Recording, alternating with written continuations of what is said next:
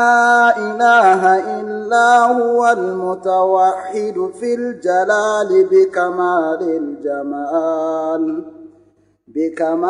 الجمال تعظيما وتكبيرا، المتفرد بتصريف الأحوال والأمور على التفصيل والإجمال تقديرا وتدبيرا، المتعالي بعظمته الذي نزل الفرقان على. أعوذ بالله من الشيطان الرجيم. بسم الله الرحمن الرحيم. الحمد لله رب العالمين والصلاة والسلام على رسول الله ما بعد. We thank the Almighty Allah for another opportunity to be here. We are in Masjid Al-Jaamia in the city of Philadelphia in the state of Pennsylvania. Time with our father, our visiting noble Sheikh, for us to learn, some valuable lessons. He visited us exactly a month ago, and then he promised that inshallah he's going to be back, and Almighty Allah has brought him back. And without taking much of your time, we'll let the Sheikh begin his class, and inshallah we'll help translate into the English language the message that the Sheikh has for us. And as you know, in a class of Quran like this, it's very, very important that we pay attention, we concentrate so that we'll get the benefit of the lessons that we're going to get from here. And in a class like this, a class of Quran in the Sunnah of the Prophet Muhammad sallallahu alaihi wasallam, we don't know what kind of deed the Almighty Allah is going to use to forgive us our sins and then grant us Jannah. So without much ado, we'll let the Sheikh take over.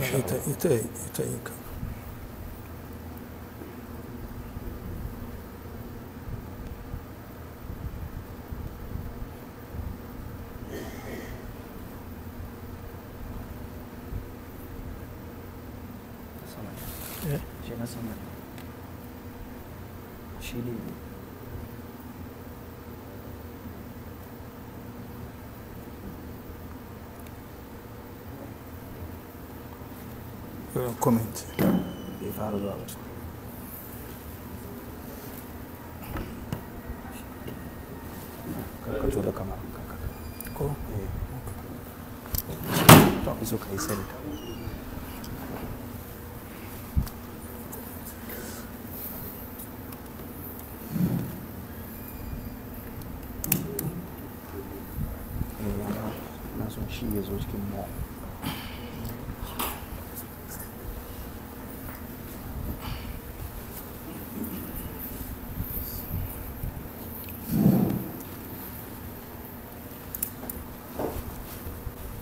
Minti nawa za mu yi? Minti nawa 40 ko?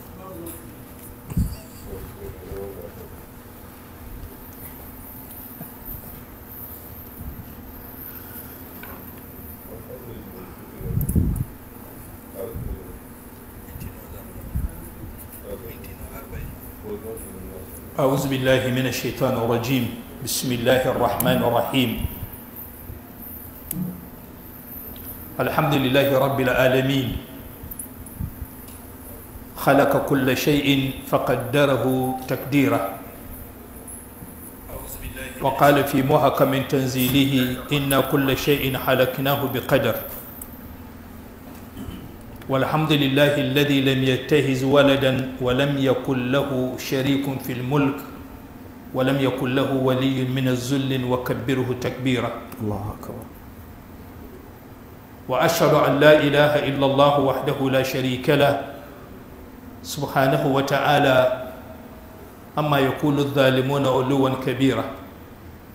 وأشهد أن محمدا عبد الله ورسول بعثه الله رحمة للعالمين وهجتنا على الخلق أجمعين صلى الله عليه وعلى آله وأصحابه وكل من تمسك بسنته وحكم بشريعته إلى يوم الدين. أما بعد، السلام عليكم ورحمة الله وبركاته. وعليكم السلام ورحمة الله. 25 yau ranar talata wanda ya dace watan biyu na addinin musulunci, watan safar yau yana da kwana 27, shekara ta 1400 da shekara 45, wanda ya dace 12 ga watan tara shekara ta 2000 da shekara 23. Allah ya sake haɗa mu a wannan masallaci Masjid Jami wanda ke cikin garin Philadelphia a cikin America, wanda yake muna roƙon Allah subhanahu wa ta'ala abinda za mu faɗa a cikin lokaci kaɗan, muna roƙon Allah subhanahu wa ta'ala ya sa albarka. Na We thank the Almighty Allah for another opportunity. We thank Him for His mercies that He's bestowed upon us. Today is a Tuesday, the 27th day of Safar, 1445 years after the hijrah of the Prophet Muhammad sallallahu alaihi wasallam, which corresponds with the 12th day of September 2023. Alhamdulillah, we are in Masjid Al-Jaamia in the city of Philadelphia. Insha Allah, wannan wa'azi na yau zai zama wa'azi na kenan na bankwana a cikin wannan masallaci, domin ina ganin in Allah subhanahu wa ta'ala in ya yadda zuwa ranar Alhamis, shine on the 14, zan wuce zuwa New York. Sai sa na zo ne in sallami mutane wannan masallaci masu daraja, mutane masu girma, wanda yake ina roƙon Allah ya sake haɗa huskokinmu da su. Tonight's class is more of a farewell class and appreciation class to this distinguished community of Masjid Al-Jaamia, because inshallah on Thursday, on the 14th of September, I will be traveling to New York, and inshallah I decided to pass by due to the respect and the honor I receive from this community. I need to see you one more time before I leave. In Allah subhanahu wa ta'ala in ya yarda da yawancin rai za mu sake haduwa, in kuma Allah ya kaddara wannan haduwan ba da mu sake haduwa ba, to da mu da ku duka Allah ya hada mu cikin gidan aljanna ranar tashin alkiyama. If the Almighty Allah wills for us a long lifespan, then there is a possibility that we will meet again. But then if the Almighty Allah has decreed otherwise, ours is to accept the decree of the Almighty Allah. To dangane da aka karatu na lokaci kaɗan zan yi karatu ba da yawa ba, saboda mu samu kalma ɗaya ko kalma biyu wanda yake muna roƙon Allah ya amfanar da mu da kaɗan da za mu faɗi a cikin wannan lokaci. Due to time constraints, we won't take much of your time. We'll find one or two statements that the Almighty Allah may make beneficial for us. Man asbaha wa hammuhu hammun wahidun huwa taqwa Allah kafahu Allah min humumi dunya wal akhirah. Duk mutumin da ya tashi kokarinka shine at-taqwa, ya za ka yi ka samu tsoron Allah, ya za ka yi ka samu kusanci da Allah.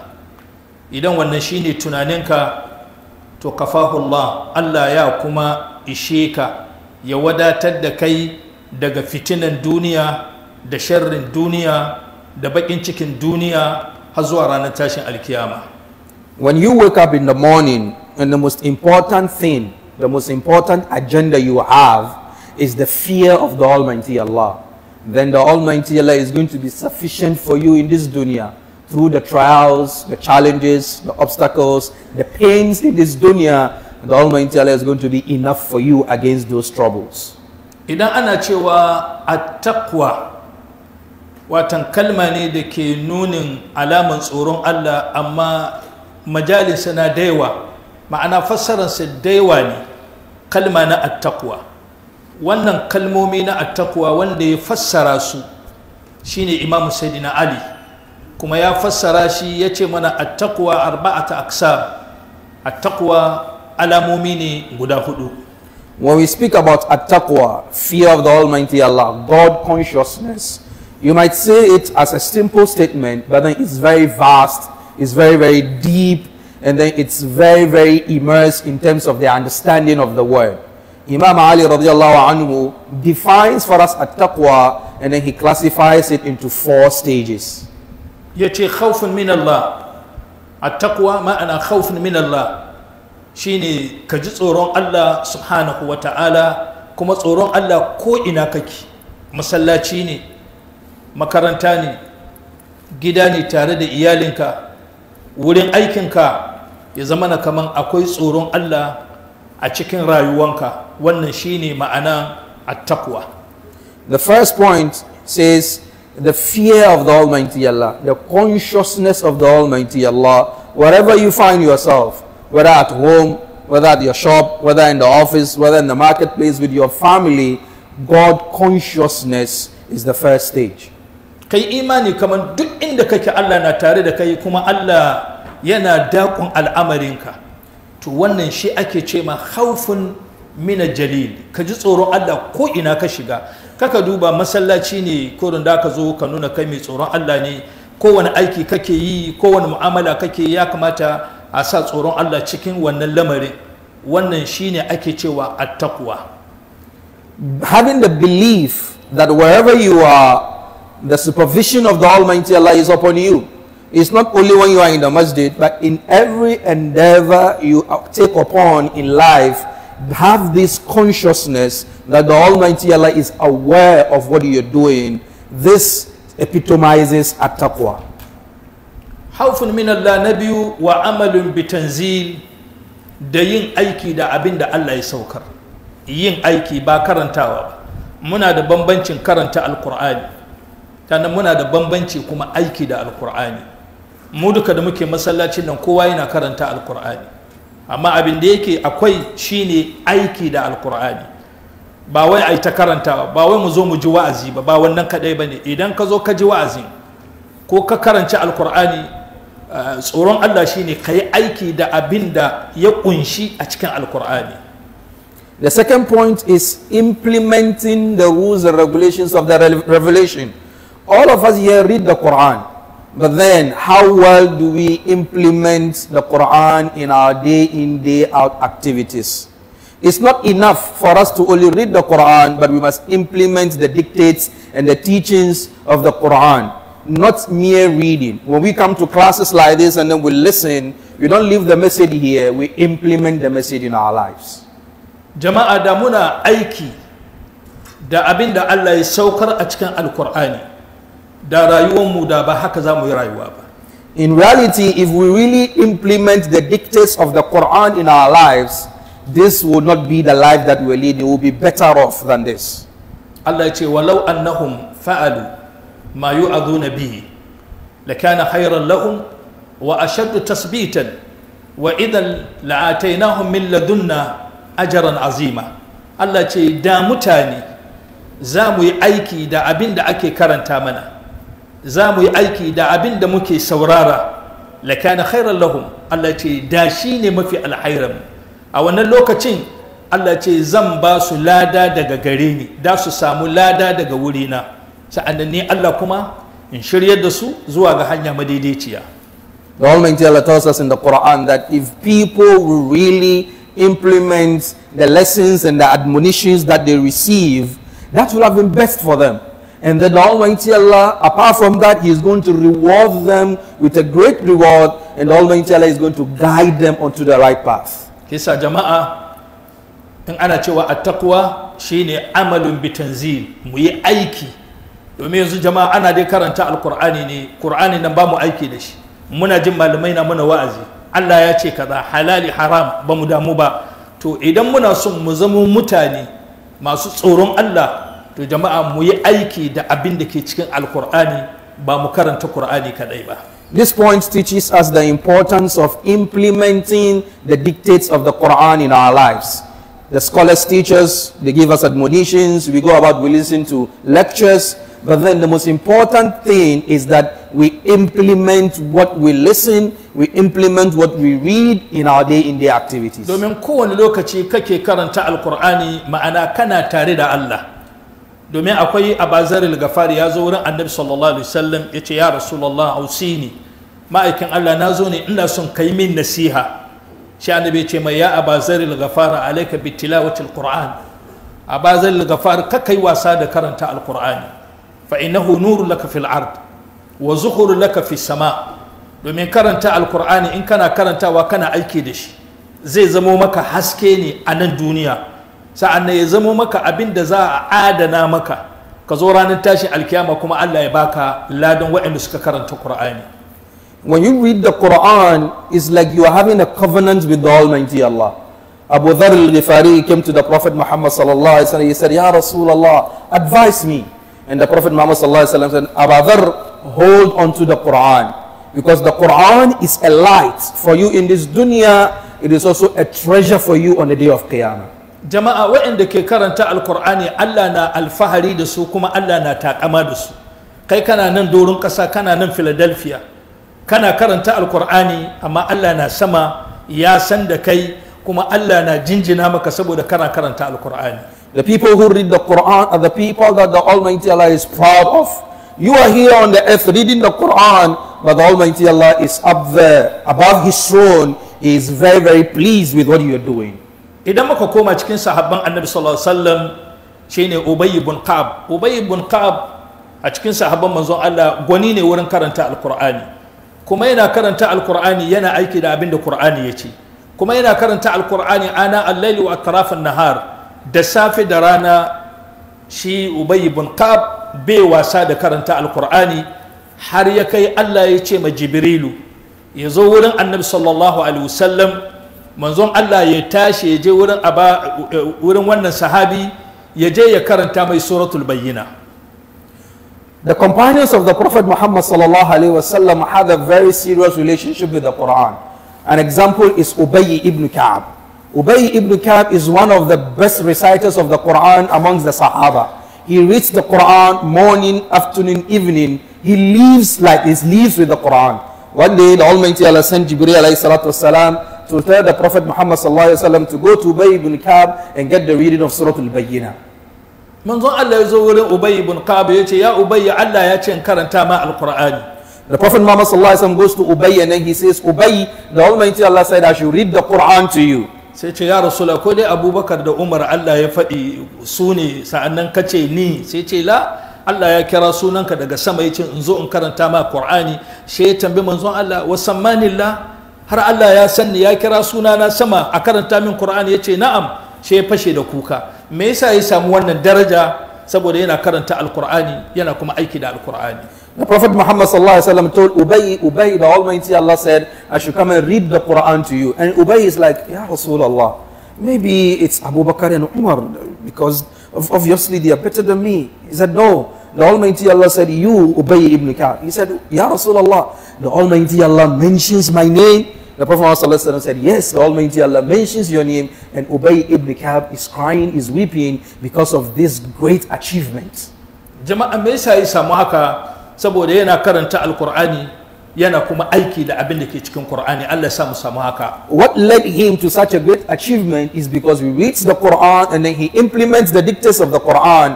May the Almighty Allah make us amongst those people. Sa'annan na uku shine ar-rida bil qalil. Ar-rida bil qalil. In ana cewa at-taqwa, na uku shine ar-rida bil qalil.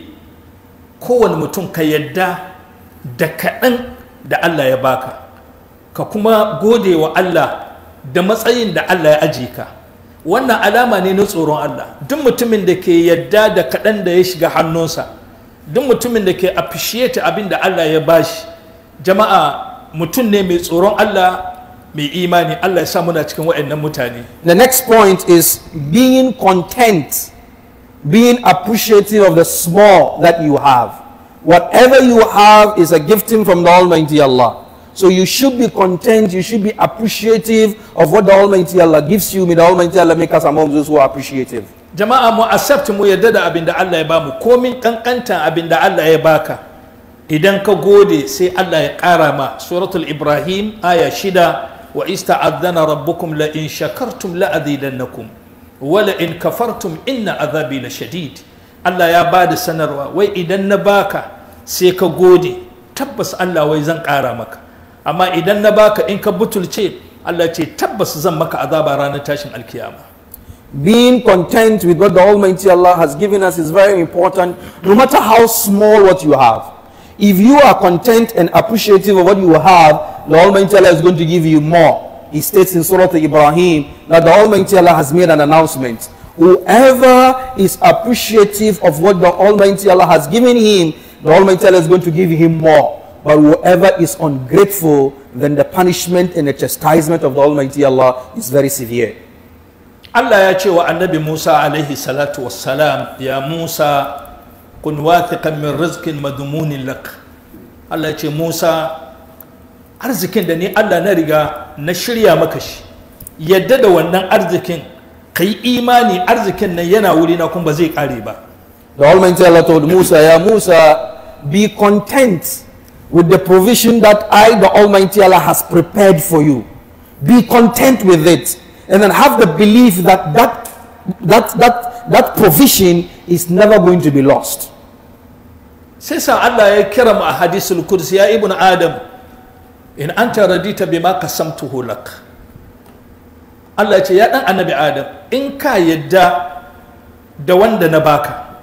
Allah ya ce arahtu badanaka, na bari gangan jikinka ya huta. Ranar tashi alkiyama ka zo gobe kiyama kuma in saka aljanna. The Almighty Allah tells us in Hadith al-Qudsi, O son of Adam, if you are content with what I, the Almighty Allah, has given you, your skin, your body is going to be in relaxation. And then on the day of Qiyamah, I'm going to give you Jannah. Amma wa illam tarda bima qasamtuhu lak. Amma idan baka yadda da wanda ni Allah na baka ba, fa wa izzati wa jalali la usallatanna alayka ad-dunya tarqud fiha raqadan wa hushi fil barriya. ثم لا يكون لك إلا ما قسمته لك وكنت عندي مذموما in dai baka yi da wanda na baka ba Allah ce na rantse da sarauta na sake maka duniya ka rinka gudu cikin duniya kamar yadda dabbobi suke gudu cikin duniya sa'annan ba da ka samu ba face wanda ni Allah na kaddara da ka samu ka zo gobe kiyama kuma ni Allah maka azaba. But if you are not okay and satisfied with what the Almighty Allah has given you, the Almighty Allah said, I'm going to impose the dunya upon you. You're going to run around in the dunya same way wild animals run around in the forest, in the bush. And then at the end of the day, you will never get anything except what the Almighty Allah has decreed for you.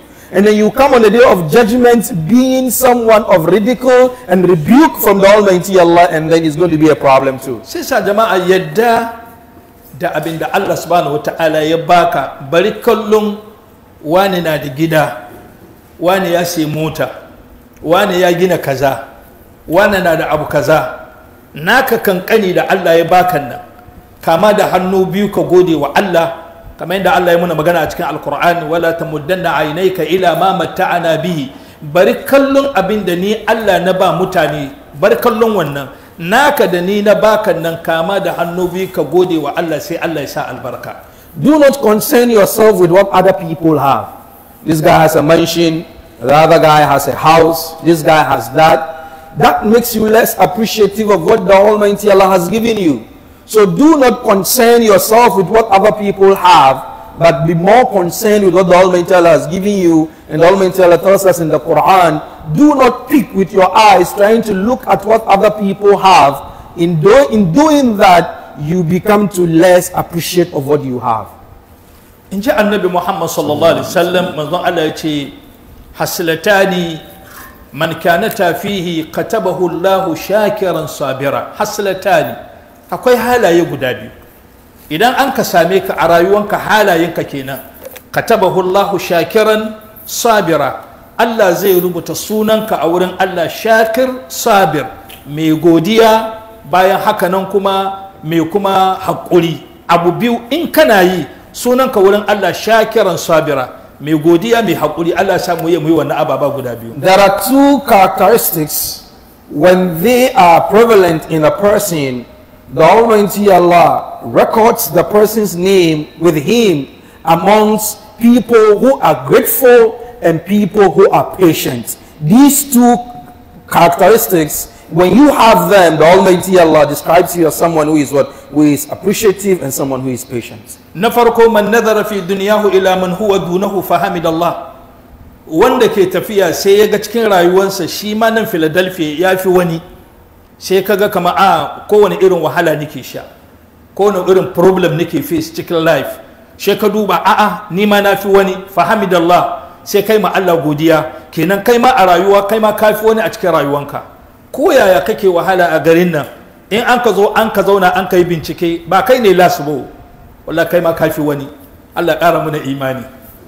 The first characteristic is that if a person observes his life and then with all the challenges he's going through, he realizes that there are people who are worse off, people who are into more troubles than him, and then he thanks the Almighty Allah even with all the challenges that he faces.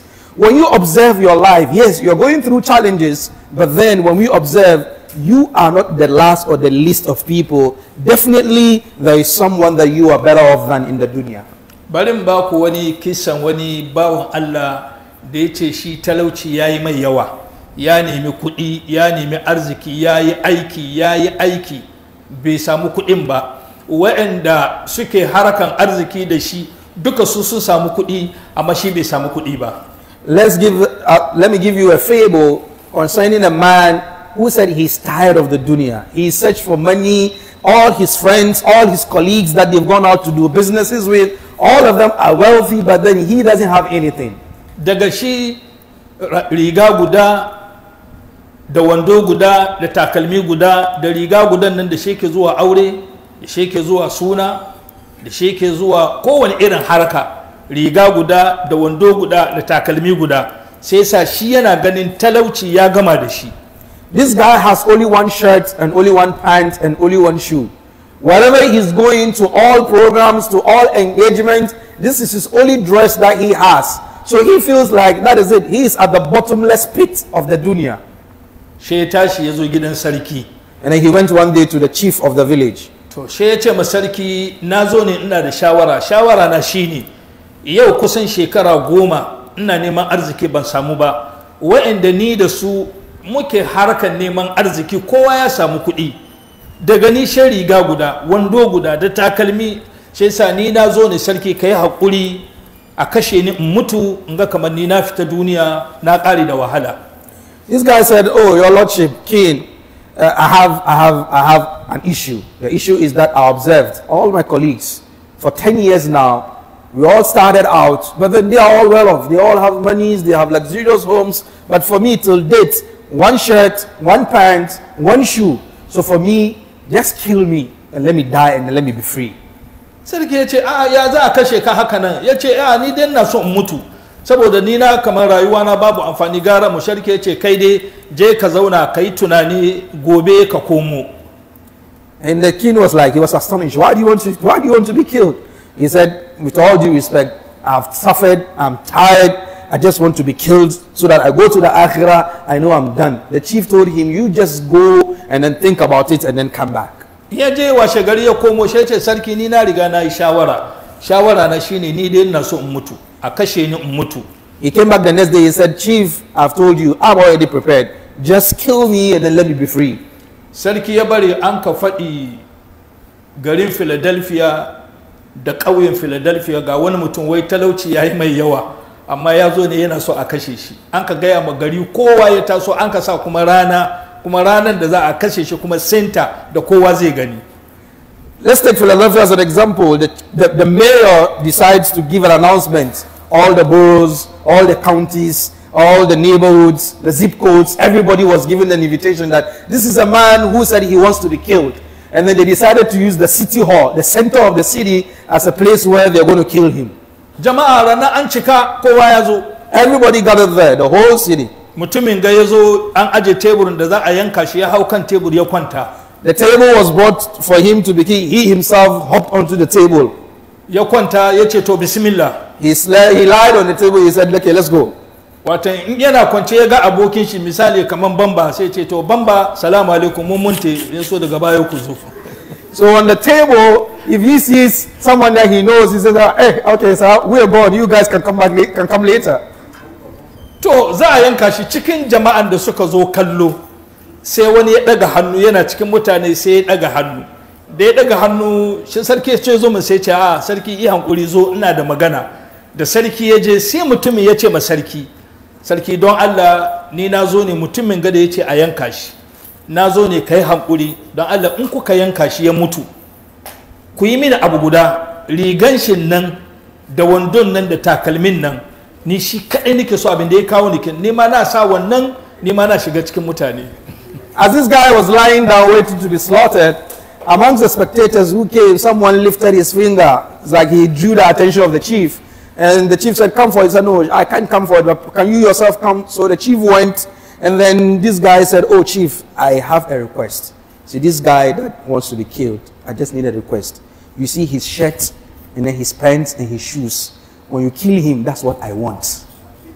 To shi wannan mutumin kuma da yazo ba riga jiki ba riga she wani guntun pant shi yasa ya zo ne wai in an kashe shi a bashi wannan kayan shi yasa wannan yayi mai. This guy who is speaking, he didn't come with any clothes on. He only came with some underwear. So his main business of the day is that when this guy is killed, he is going to get some fresh set of clothing to wear because he doesn't have clothes to wear. Shi wannan mutumin sai ya ce ma sarki you are wasting the time, kuna wasting time. Lokaci na ku zo sarki ya ce kaka da muka mutu. Wani ne ke can ya ce wa muka kashe ka in ka mutu mu cire kayan mu binne ka da ganye, mu cire riganka da wandonka da takalminka mu bashi in ya so kai ka wuce. Shi wanda da ke kwance shi ya daga kai haka ya ga wane ne ke neman tun bai mutu ba a bashi kayan, da ya daga haka shi ga mutumin nan yana cikin pant sai ce sarki ashe ni ma na fi wani shi yana cikin pant batun mutuwa na a bar shi ban mutuwa kuma. So he was lying down, said, oh, Mayor, you're wasting my time. I'm in a hurry to go to the akhir, and then you are entertaining some other stuff. And then he told him, this guy has a statement. And he was like, what is the statement? He said, when we kill you, your shirt and your pants and your shoes, that's what he wants. He lifted his head up from the table, and then he spied, and then he saw the guy. I was like, whoa, this guy has only some underwear on, and I have a shirt and then a pants and then some shoes on. Then I believe I'm better off than someone. He said, oh chief, going to the akhirah has been cancelled. I'm not going anymore. Sai sa jama'a ko yaya kake duniya rayuwanka wallahi kafi wani ka gode ma Allah. That is why no matter your situation and your condition, you are at least better off than someone. Kisa ka gode ma Allah da inda Allah ya ajiye ka. That is why it's incumbent upon us to thank the Almighty Allah for the positions and the places we find ourselves in. To wannan shine magana na farko wanda annabi yace man nazara fi dunyahu ila man huwa dunahu fa hamidallah. Sai ka duba rayuwa ta duniya kai ma kafi wani shi ka gode ma Allah, amma wa man nazara fi dinihi ila man huwa fawqahu faktada bi. Amma sai an ka zo wurin bangaren addini sai ka ga wani ga yafi ka iya karanta alqur'ani, wani ga yafi ka iya sallah, sujadan shi yafi naka kyau, zaman tahiyansa yafi naka kyau, in ya tsaya yana sallah komin shi yafi naka kyau, faktada bihi sai ka koyi wannan ka kai hasadan shi. Let's not forget, we are speaking about the two characteristics that the Prophet Muhammad said, if you have these two characteristics, the Almighty Allah is going to write you amongst those who are appreciative and those who are patient. And the first person is the one who looks to his life in the dunya, and then he finds that he's better off than some people, and then he thanks the Almighty Allah. The second characteristic is someone that looks up someone who is better than him in the deen. Someone who knows the Quran more than you, someone who knows to pray more than you, someone who knows sujood better than you, and then you learn from that person. You study that person so as to make your deen better. This is the second criteria from the first hadith that we're speaking about. Sai sa jama'a idan an ka zo wurin bangaren addini, kaga an shigo masallaci, kaga yanda wani ya tsaya yana karatun Fatiha mai kyau, yanda kaga yayi ruku'i mai kyau kana kallo, she kaga ruku'in sannan ba irin ruku'in da kake yi bane, naka nan na jaga-jaga kake yi, she ka kwatar da hankali sai ka kwaikwayi wannan, katabahu Allahu shakiran sabira, Allah zai rubuta sunanka shakiran sabira, mai godiya sa'annan kuma mai godewa Allah. So when you check in the side of the deen, for example, you come to the masjid and then you see the way someone is in tranquility in his in salah, the way he performs his ruku, you compare your ruku to his ruku, you realize that no, your ruku is like a flight taking off, his ruku is a perfect ruku, and then you learn from that person. If you have these two qualities, the Almighty Allah is going to put you amongst those who are appreciative and those who are patient. Jama'a mu gode ma Allah dukkan abin da Allah ya bamu.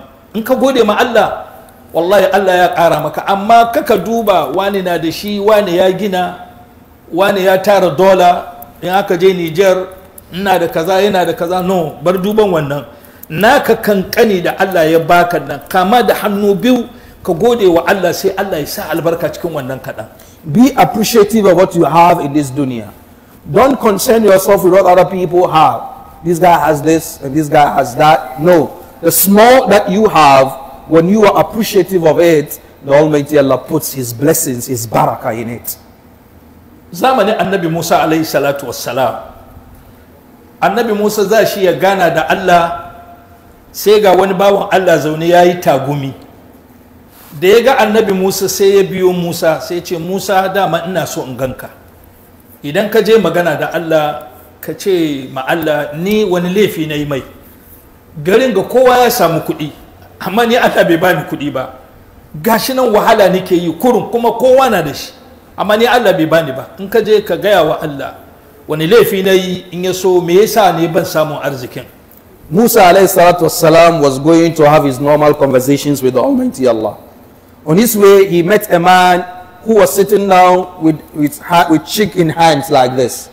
And then he said, Ya Musa, when you go and meet Allah, ask Allah, me, what wrong have I done to the Almighty Allah that me, I don't have money? All my colleagues, all my friends, all my neighbors, everybody is making it big time in this dunya. But for me, I'm still where I am. So please, have a diagnosis of the problem that I have with Almighty Allah and give me the necessary prescription. Annabi Musa yana wucewa kuma shega wani mutum kan doki ga jama'a ana kore mutane mai arziki ne. Da ya ga Musa shi ma shi sauko ya ce, Musa dama ina so in ganka. Idan ka je magana da Allah ka ce na ce arzikin da yake bani, arzikin na zuwa da yawa kwarai, ban san inda dan sa su ba, amma ya kat ya isa haka nan, kudin yayi yawa ban san inda dan sa su ba. Musa went along and then he met another man on a very luxurious mount with a lot of people around this man. When the man saw Musa, he came down from his mount and then he said, Ya Musa, I have a statement. When you go, tell Allah that the money is too much. You should reduce it for me. I have too much money. I don't know what I'm going to do with it. So you should cut off the supplies. Ban sani ba ko na Philadelphia an samu wani haka wanda dollar ya mai yawa yace I don't need the dollar. Maybe you can get someone here. I think you understand the statement. No, tell them. Do you know anybody here in Philadelphia who is so wealthy to the extent that he says it's enough? I don't need any more money. I don't need any dollars. I don't think so. Annabi Musa ya je yayi magana da Allah sai ya kai sako.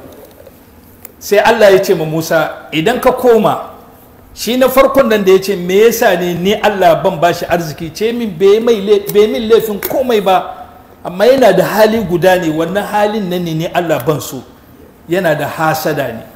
Hasada ne yayye mai yawa, saboda wannan hasada yasa arziki ya kulle mai bai samu arzikin nan. When Musa met the Almighty Allah and then he relayed the message, the Almighty Allah said, Musa, you see the first guy who is complaining about money, he has not done anything wrong to me. His problem is that he is too jealous and envious of other people. That is the block, the stumbling block of him getting money. Envy and jealousy. In ya bar hasada ya yi kuɗi. The day he stops being envious and jealous of what I, Almighty Allah, have given to other people, he is also going to make it. Amma na biyun kuma ka ce ma abin da yasa kuɗin shi ke zuwa da yawa, komin kankantan abin da na bashi yana godiya ne, kullun yana gode min. Amma ka ce mai idan yana son arzikin ya ƙare, arzikin ya bar zuwa, ce mai ya bar gode mini. Ranan da ya bar gode mini, wannan ranan arzikinsa ya ƙare. For the second guy who has enough and then he even says it's too much, cut off the supplies. Tell him that he has one quality, and that is why the money keeps on coming. He is always appreciative of what Almighty Allah is giving him. No matter how small it is, he appreciates it. And that is the dam, that is the river that opens up for him all these monies and all these blessings. Amma in yana son arzikin ya ƙare, ce mai ya bar gode mini. If he doesn't want any more of the money, he doesn't want any more of the supplies, you should stop thanking me, Allah. ran da ya bar gode min ranan arzikin ya kare. The day he stops thanking me, I'm going to block the access to the wealth. Annabi Musa ya zo shi na farko ya ce Musa menene results me Allah ya ce. Musa ya ce Allah ya ce in gaya maka gaskiya kai mai hasada ne, ranar da ka bar hasada ka yi kuɗi. Ya yi shuru ya ce gaskiya ne, wallahi ni mai hasada ne, amma abin da nake so na yi alkawali daga yau ni da hasada ya ƙare. Yana barin hasada ya samu arziki. The first guy, he said, okay, Musa, what is the diagnosis and what's the prescription? And Musa told him, the Almighty Allah said, you are an envious and jealous person. And that's why there is a block to the access of wealth for you. The guy kept quiet for some time. He said, Musa, it is true. I'm a jealous and an envious person. And from today onwards, I have stopped being envious and jealous of what other people have. And the Almighty Allah opened the pathway for him. Sai sa jama'a kaka yi hasada game da abin da Allah ya ba dan uwanka. In Allah ya ba dan uwanka arziki, kaka yi hasada. In Allah ya ba dan uwanka ilimi, kaka yi hasada. In Allah ya ba dan uwanka matsayi na sarauta, kaka yi hasada. Kowane irin ni'ima dan uwanka ke ciki, kaka yi hasada. Ranar da kai hasada, wannan ranar ka block neman arzikinka. Domin duk mai hasada wallahi bai samun arziki a duniya. Allah ka raba mu da hasada. That is why it's very, very important that we safeguard ourselves from falling into this character trait of being envious and jealousy of what other people have. The moment we engage ourselves in this character trait, that is going to block the successes for us. It is going to cut off the supplies of the world for us. May the Almighty Allah safeguard us from envy and jealousy. Jama'a kan mu yi hasada domin arzikinka Allah ya riga ya ajiye maka arzikinka. Abinda Allah zai baka wannan yana nan, kuma ba wanda zai kwace wannan arziki, ba wanda kuma zai ce ma Allah kada ya baka. Ya riga ya yi maka tsari, ya riga ya tsara. Idan kaga arzikinka bai zo ba, lokaci ne bai kai ba. In lokacin ya kai, ko ina kake Allah ya bar arzikinka ya biyo ka. The truth of the matter is, our provisions have already been predestined by the Almighty Allah. It's already been arranged. If you see that your sustenance is not yet in, it's just that the time is not yet up. When the time is up, the Almighty Allah is going to set it. So it's very, very important we safeguard ourselves from being envious and jealousy of what other people have. Allah bai manta da kai ba, kowane hali kake ciki Allah ya san kana nan, bai manta da kai ba, ya riga ya yi maka tsari, kuma in ranar ya kai kuma Allah zai baka. The Almighty Allah has not forgotten about you. The Almighty has already prepared everything for you. It's just a matter of time. Halaktu samawati wal ard wa lam a'ya bi halkihin. Allah wai nayi sama, nayi ƙasa, ban gaji ba, ban gaji da su ba. Afa yuyini radifun asukuhu ilayka kulli yau. Kana gani wani kwatakun shinkafa kaɗan da mai da wani tumantosu da tankwa da albasa da zan baka, kana gani yafi ƙarfi na ne. Allahu Akbar. Allahu Akbar. The Almighty Allah said, "O son of Adam, I, the Almighty Allah, created the heavens and the earth, and I wasn't dazzled. I wasn't puzzled. I wasn't tired. Do you think that a loaf of bread, or a bag of rice, or a bag of sugar, or a tin of tomato that I, Allah, will give you will make me be tired? No. If I have created the heavens and the earth and I'm not tired, you think your provision or your sustenance is going to be difficult for me?" Mu duba ayar da ke cikin suratul Nuhudu aya na 5, wa ma min dabatin fil ard. Wannan aya kafin fassara, Imam Malik bin Dinar ya zauna yana cin abinci. Nama abincin da yake ce akwai nama kan abincin. Yana cikin cin abinci sai kyanwa ya zo da gudu. Sai ya ɗauki naman sai ya gudu. Imam Malik bin Dinar sai ya bar cin abincin, sai ya bi kyanwa. Ya je ya gani me kyanwan zai yi da nama. Ashe kyanwan nan sai zai tsaya bakin rami haka. Yana tsaye da naman a bakinsa. Zuwa can sai ga maciji babba sulululu ya fito. Macijin kuma makaho ne bai gani. Da ya fito sai ya buɗe bakinsa haka. Sai kyanwan ya ɗauki naman sai ya jefa bakin maciji.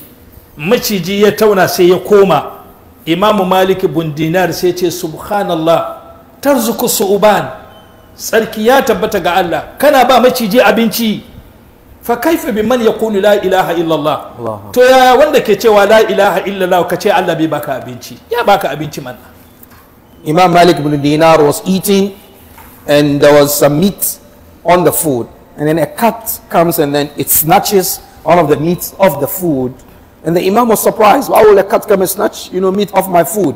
So he went after the cat, and from a distance he saw that the cat stood near a hole, and then a blind snake came out of the hole, and then the cat placed the meat in the mouth of the snake.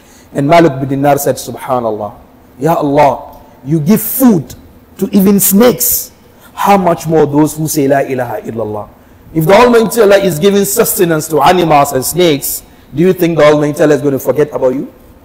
وَمَا مِن دَابَةٍ فِي الْأَرْضِ إِلَّا عَلَى اللَّهِ رِزْقُهَا وَيَعْلَمُ مُسْتَقَرَّهَا وَمُسْتَوْدَعَهَا كُلٌّ فِي كِتَابٍ مُبِينٍ مَا مِن دَابَةٍ فِي الْأَرْضِ ba wani dabba da ke tafiya akan doron ƙasa, mutane ne, aljannai ne, dabbobi ne, illa ala Allahi rizquha, mu dukkanin arzikinmu yana wurin Allah.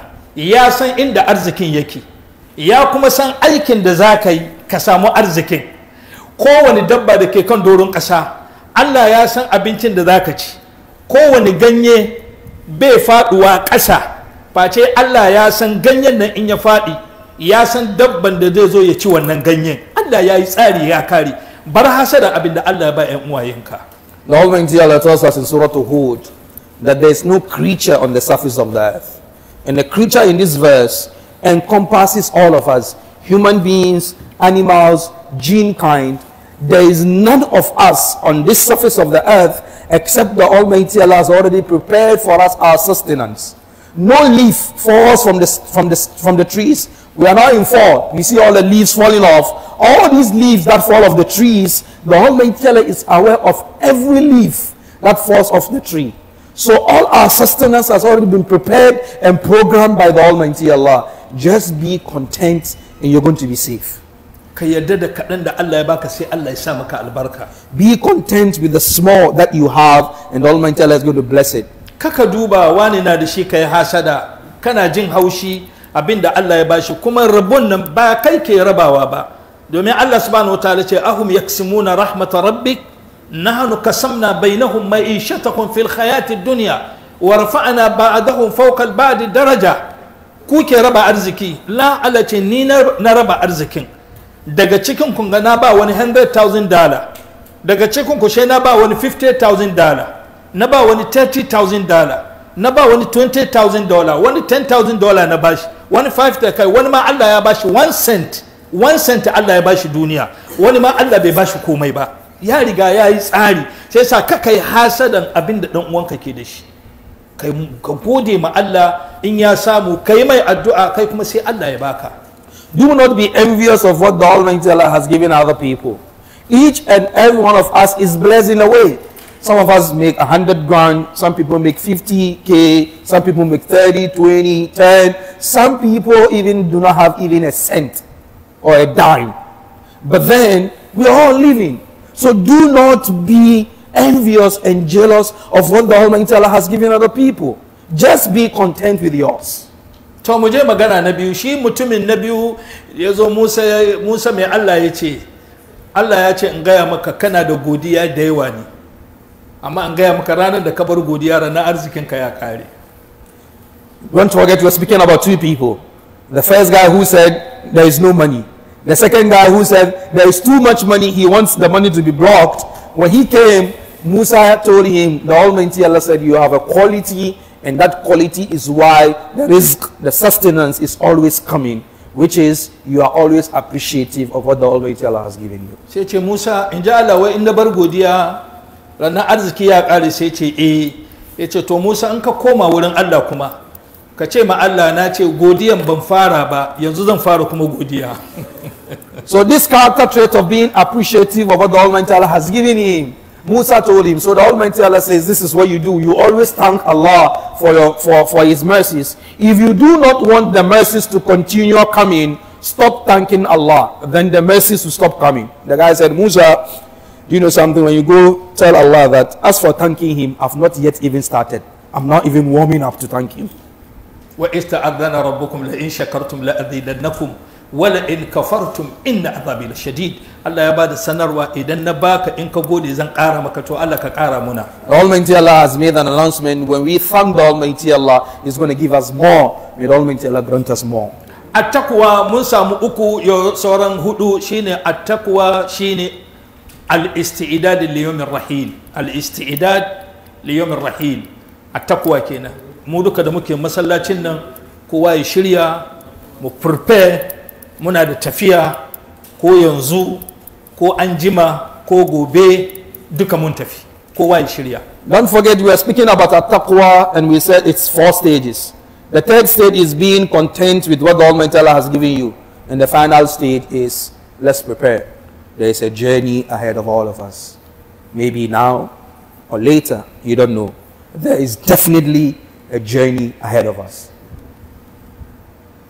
Jama'a kowa ya shirya mun tafi. Wallahi. Let's all prepare. We'll all go. Ko kana so baka so ka tafi. Whether you like it or not, you're going to depart. ولو عاش الإنسان ألفا ثم ألفين بعده فلا بد في اليوم يسير إلى القبر. أباك شكرا دبو أقارمك دبو one day كاتفي. Even if you live for 1,000 years and another 1,000 years is granted you, there is no doubt one day you will leave. ولو أن رب الناس أبقى نبينا سعيدنا. دا الله زي برا النبي مدا من جدادي ولكن أمره كان ماضيا. أما لمري الله يا رجا يا أجي كوا يا متو. تند كوا يا متو يا كما تكوا ينمشيري saboda ya zamu je mu haɗu da Allah subhanahu wa ta'ala. If the Almighty Allah had left for us the Prophet Muhammad sallallahu alaihi wasallam, we would be happy. But then the Almighty Allah has already decreed that every soul is going to die. And if this is the reality, let's all prepare in meeting the Almighty Allah, because it is inevitable. Ibn Adam, tazawwad min hayatika lil ma'adi wa kum lillah wajma' khayra zadin ولا تركن إلى الدنيا كثيرا فإن المال يجمع للنفاد. أتردى أن تكون رفيق قوم لهم زاد وأنت بغير زاد. ابن آدم يا النبي آدم تزود كوا دكينا ينمي غزيري للمعادي سبب الديستنيشن ودزام للمعادي وقم لله mu tashi mu yi aiki saboda Allah mu tara lada na guzuri mai yawa kan mu bari America Philadelphia ya shiga zuciyanka ka manta da tafiyan da ke gabanka. O son of Adam, prepare, gather the provisions for the final destination, be steadfast with the Almighty Allah, and gather good provisions for the Akhirah. Don't be deluded by the life in America and then the lifestyle in Philadelphia. Don't let it make you forget that you have a departing point, because it's inevitable. You will go. Ibn Adam, النفس تبكي على الدنيا وقد علمت أن السلامة فيها ترك ما فيها. لا دار للمرء بعد الموت يسكن إلا التي كان قبل الموت بانيها فإن بناها بخير طاب مسكنها وإن بناها بشر هاب بانيها. ابن آدم النفس تبكي على الدنيا. duk jama'an da muke zaune a nan wallahi in kaga muna kuka wayo Allah ana hankuri, oh sorry hankuri, ba komai bane saboda wani abin duniya ya fita hannunmu amma ba addini ba. Abin duniya in ya fita hannunmu kowa ya sani mun yi kuka amma ba wai mu rasa addini mu yi kuka ba. The reality of today is that as Muslims, when we lose something in the dunya, the pain and the anguish is very, very apparent. We weep, we cry because we've lost something of the dunya. How did you see us weep and cry because we've lost something of the deen? تبارك الذي بيده الملك وهو على كل شيء قدير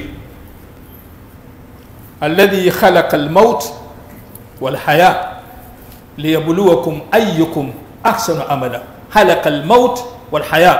الله يا هل تموتوا درايوا ميسا ليبلوكم دون الله يجربكم دغا cikin mun nan أيكم أحسن عملا su wada su gyara aikinsu.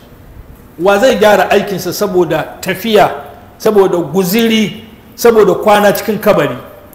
Wa zai gyara aikinsa? Allah ka samu gyara aikinmu. The Almighty Allah created life and death as a source of test for us in terms of who is going to prepare his good deeds for the akhirah. Jama'a, ina ganin saboda babu lokaci, kuma lokaci ya kai ban so in cinye muku lokaci. Mun tsaya kan da Imam Sayyidina Ali ya muna bayani fassara inda muka ce man asbaha wa hammuhu hammun wahid huwa taqwallah. Idan mutum ka tashi tunaninka kokarinka shine at-taqwallah, yanda zaka ji tsoron Allah, to Allah ya ishe ka da sauran duk fitinan duniya da lahira. Allah ka ba mu tsoronka. Due to time constraint, we wouldn't want to take much more of your time, but then the lesson today is about the person who wakes up in the morning and then his number one agenda is the fear of the Almighty Allah. And that is how Imam Ali explained to us what the fear of Allah is, going through those 4 points. And when we have those characteristics, the Almighty Allah is enough for us against the challenges and the obstacles and the problems of this dunya. May the Almighty Allah safeguard us. Babu abin da za mu je da shi lahira da ya wuce at-taqwa. Babu shi. Duk wani abin da muka tara, ba abin da za mu je da shi lahira da ya wuce at-taqwa, mu ji tsoron Allah subhanahu wa ta'ala. There's nothing that is going to be beneficial to us on the day of Qiyamah much more better than at-taqwa. Whatever we amass in this dunya, whatever we gather, whatever we have, nothing is as important as at-taqwa for us in meeting the Almighty Allah. Imam Sayyidina Ali ya je makabira yana mana bayani. Assalamu alaikum ya ahal al-makabir. Inna amwalakum qad qusimat. Wa inna diyarakum qad sakanaha ghayrakum. Wa inna nisa'akum qad tazawwajna bi rijali ghayrukum. هذا خبر ما عندنا فما خبر ما عندكم. السلام عليكم أهل المقابر إن أموالكم قد قسمت.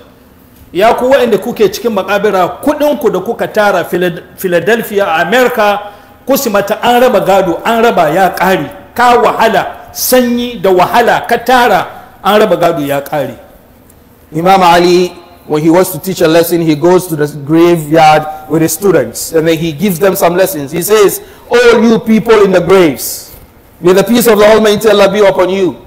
Understand one thing, all the monies that you suffered in Philadelphia all those years, through the pains of winter and through the heat of the summer, you gathered all these monies, working multiple hours and multiple shifts to get all this money. Understand one thing, all those monies have been distributed when you died. Gidajen da kuka gina manya-manyan manshi, gidaje komai kun gina, yanzu gidan nan an raba waɗansu ke cikin gidan ba kai ba. That house, that 500 grand house that you have, all those luxurious buildings that you have, now that you're dead, someone else is enjoying that building.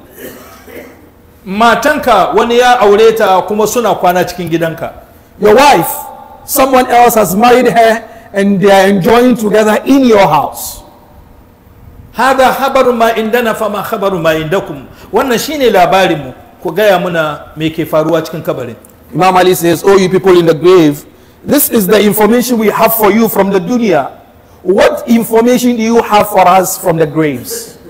Sahabai suka ce mai Sayyidina Ali, yaya kake magana da su kamar suna da sai ce wallahi law sha Allahu lahum an yatakallamu laqalu inna khayra zadina at-taqwa.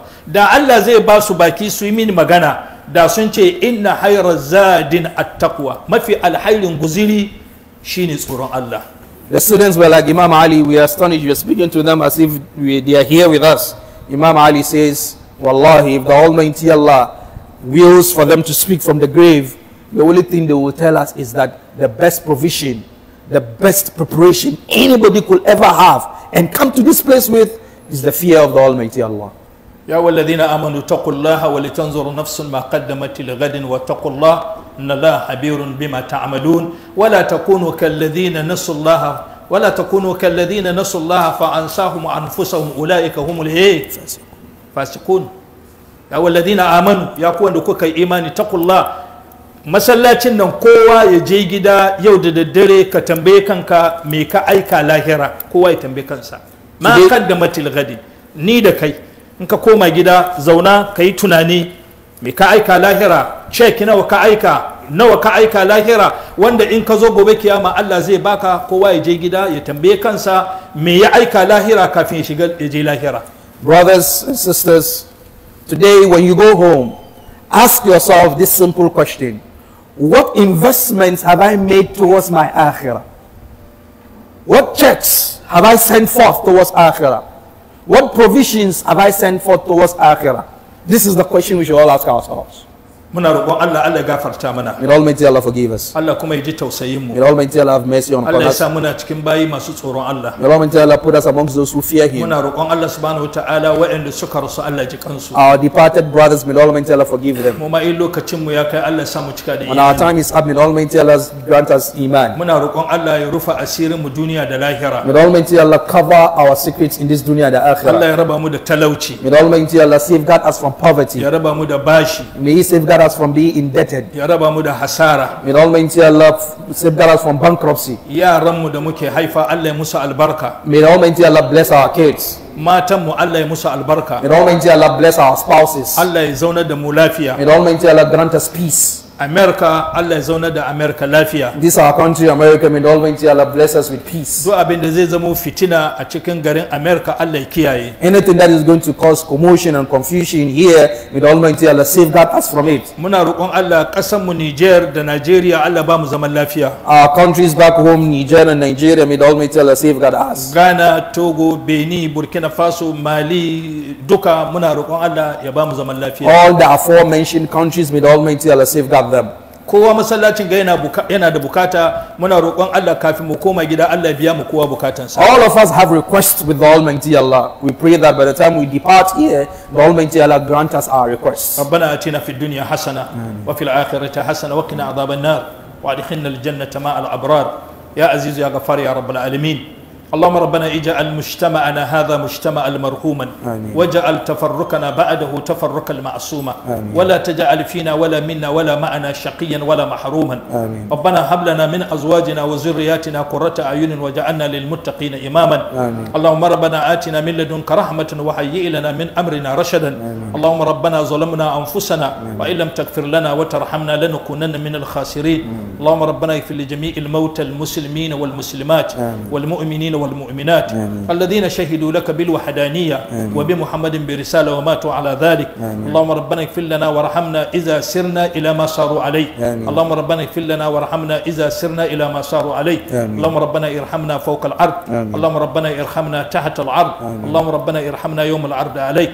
ربنا آمنا بك وتبعنا الرسول فاكتبنا مع الشاهدين. اللهم ربنا آت سيدنا محمد الوسيلة والفضيلة ودرجته الرفيعة العالية وباسوا اللهم مقام المحمود الذي وأنت إنك لا تفلح الميعاد.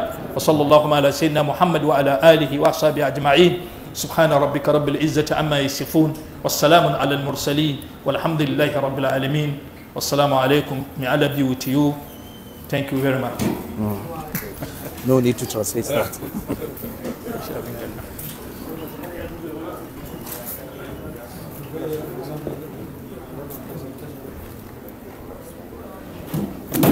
I was expecting you to come and translate.